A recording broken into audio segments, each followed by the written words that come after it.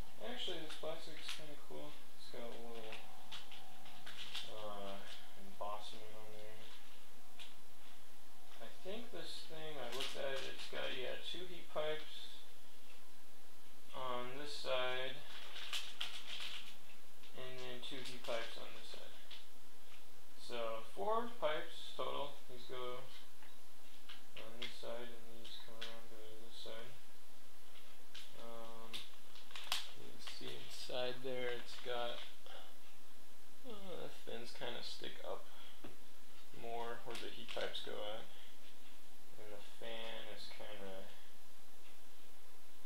indented down on the fins. So not too bad of a cooler. Not the best, not the worst. I'd actually prefer it if you could buy these things with no cooler and then just get an aftermarket one. That is one you would want, like you do for CPUs and stuff, but this is how the industry's going now, so this cooler should be okay. Look at that, it's got even a little protector thing for these, for the slot. Nice. Okay. Those are spring-loaded screws screwing in the heatsink system. It's got, I think this is the standard thing on all the 7870s. The two of these dealies and the one HDMI and two of the other one. Yeah, these are a little harder to get out. Yeah, look at that. They just come right off. That's kind of cool. It's got these little things to protect all the slots. And this is the Crossfire slot, I'm assuming. It's actually a lot better to get two of these for like $350 than it is to get a $350 card.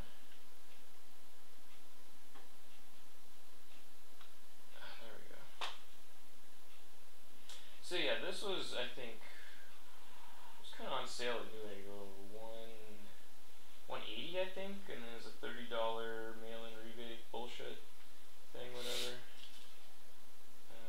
Yeah, so it's a pretty good deal. This was the best price I could find on a 7870. This one comes overclocked, I believe. Let me check here. So looking at the box, put this down on the anti-static mat.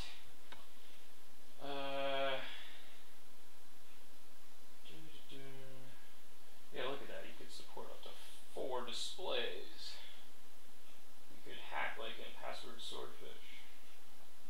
I don't know what operating system he was on when he was hacking in that movie, but that fancy cubes. That's how you hack.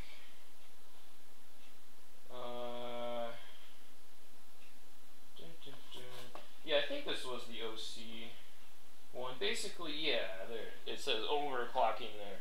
So basically, I think it just comes with the clock set a little higher, like 5 to 10% higher. But it's really easy to download. It might, like, this disc might even come with the freaking software. It's really easy to download software that lets you set the clock to whatever you want. So it's not really a big deal. It's more just a marketing ploy. Yeah, this is a pretty sweet card. It's really the best bang for your buck right now. And I spoke to Quadrazid about his Radeon card, and he hasn't had any issues with driver compatibility in the old games he plays, you know, like Half-Life and crap. So I'm pretty satisfied. Apparently they really picked up the ball on the drivers and the compatibility stuff. Yeah. Oh, and then the new benchmarks that they're not up to date right now. They're releasing these new Mantle drivers, AMD is, and supposedly it's supposed to increase the performance by about 10% on all cards. So if you take that into consideration and you look at the benchmarks, it really kind of blows everything out of the water. AMD is doing a good job right now in the graphics card market. So yeah, there it is. Sweet looking card. Hopefully